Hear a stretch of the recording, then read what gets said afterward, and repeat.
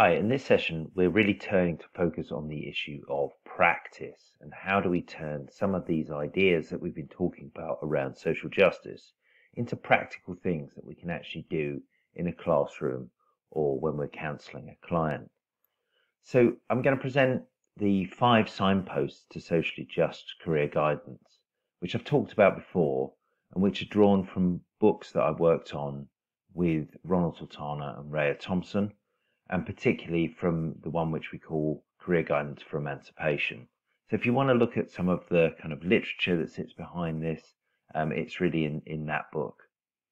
So what we're trying to do then is really think about how do we turn the ideas, which can sometimes be quite sort of abstract and philosophical ideas around notions of justice and social justice, how do we turn them into something which we can actually work with in the intensely practical world of career guidance?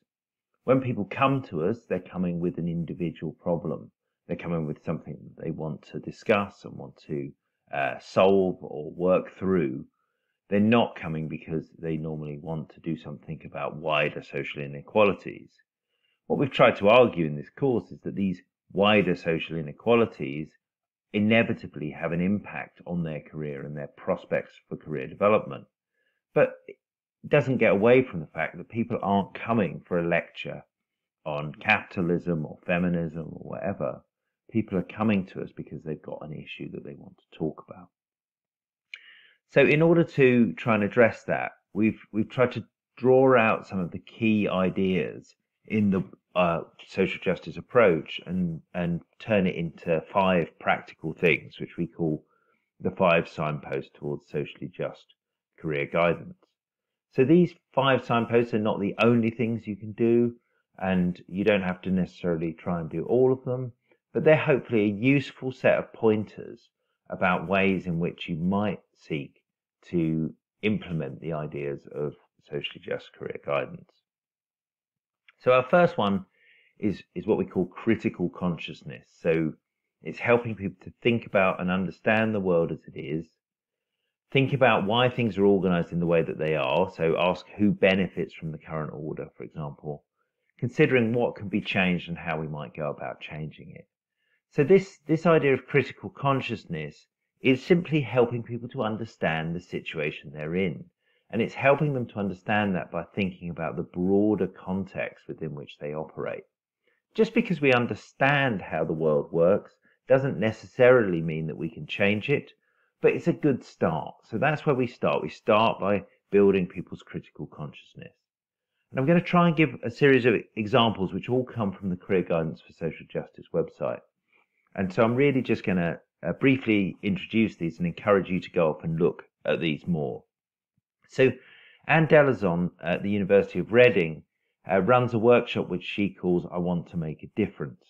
And that's really asking students to think about how the labour market is working, how some of the assumptions that they have about the labour market are, to investigate that and then to think about how that might influence their career. She's particularly looking at it, and there's a resource here that you can look at more through one of the key lenses is the issue of gender inequality and the pay gap. And so she gets students to talk about this and think about this. So this is an example of one of these sort of initiatives that are trying to build critical consciousness to help people to understand the context within which they're operating their career more. So our second idea is to name oppression.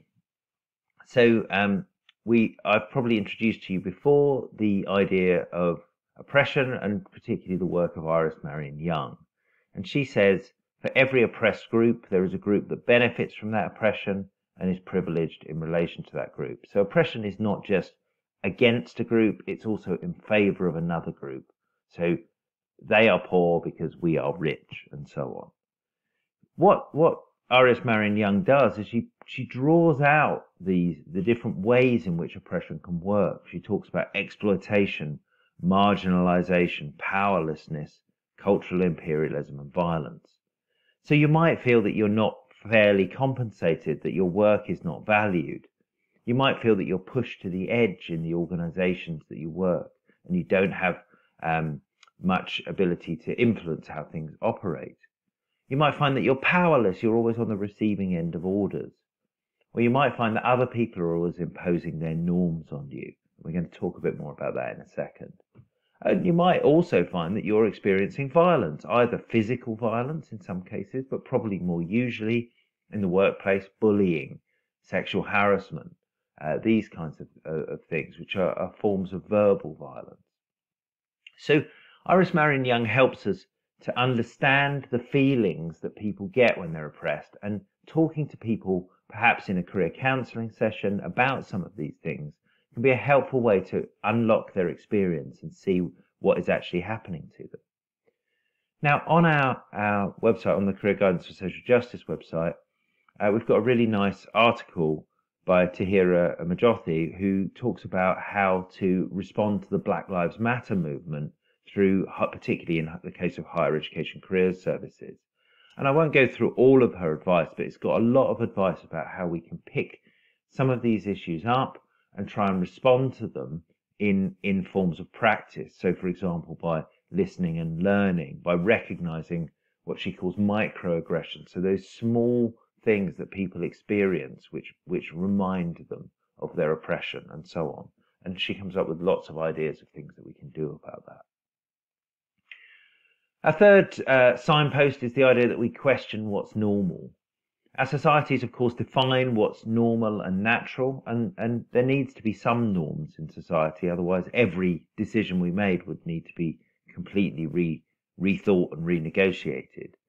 But one of the problems is that when we talk about things like career and career success and what a good education is and a fulfilled life is, we're throwing a lot of norms around. We're throwing a lot of ideas about how things should be, and perhaps we're not interrogating them as deeply as we could do.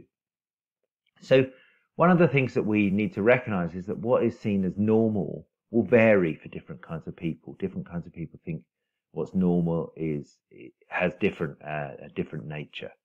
So we want to be aware of that. We want to think about what we're assuming is normal, and we want to kind of think about, whether we want to question that and encourage our clients and our students to question what they assume to be normal. Is it always necessarily better to earn more money?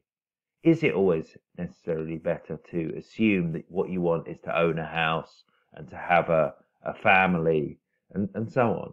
These are norms which, if we're helping people to think about their career, we need to help them to think through quite deeply and to question. So Frida Wickstrand on the Career Guidance for Social Justice website and in the books that we've produced talks about norm criticism as an idea that they've used a lot in Sweden. And she says we should look for and reduce and challenge examples of stereotypes and bias in labour market information. We want to challenge the assumed pathways, the idea that certain people go to university and others go into vocational education, for example. We want to encourage students and clients to reflect on what they see as normal and consider whether they're happy with this. For example, do they aspire to have a heterosexual nuclear family? And is this the only way to live your life? Well, clearly it isn't. So sometimes we might be encouraging people and supporting people to think about things which are norm critical.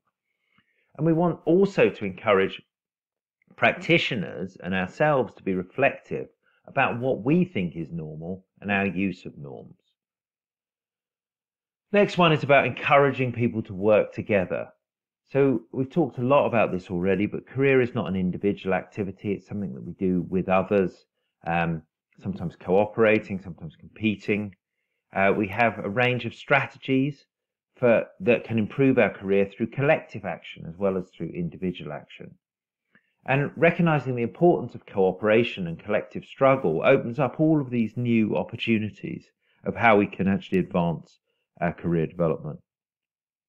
So an example that I created was a workshop that I ran for a series of researchers in universities. And I got them to work together to write an open letter to argue with their employers about what makes academic employment unjust, what evidence they have for this. What evidence do you have that this could be a good thing? And basically to make a series of demands. And And the idea of giving them this method of an open letter was a strategy that they could use to bring together people around a series of demands that they might be all experiencing individually. And I used as a stimulus for that a video from our trade union as a way of thinking about how we might bring together collective action, what some of the problems might be, and the kind of way that academic work is organized and so on. Now, this is just an example. You might find other examples that are similar, but this was a good way of trying to give people both a recognition that the issues they had in their career were not individual, they were collective, and also that that there were collective strategies they could adopt to respond to that. Finally, we need to recognize that our work needs to take place at a range of levels. Of course, our career takes place in our psychologies, our families, our workplaces, communities, and so on. So as a career counsellor or a career development professional, you should feel free to intervene, providing people with support, advocating for them, providing feedback into the system when it's not working well, and potentially even getting involved in campaigns and so on. So an example on the website is a campaign that's going on for universal basic income, which is a different way of organising money and organising welfare and benefit payments. And there's an article here where we argue that this is really important and something that needs to be thought about when we're thinking about people's careers. So what I've tried to do is to just illustrate these 5 signposts as a way for you to think about how you might operationalize some of these ideas around social justice. There's a lot more for you to have a look at on the Career Guidance for Social Justice website, and I've provided you with particular links here. And then obviously there's the references to the books that we've talked about quite a lot. Thank you for listening. I hope some of that was of use.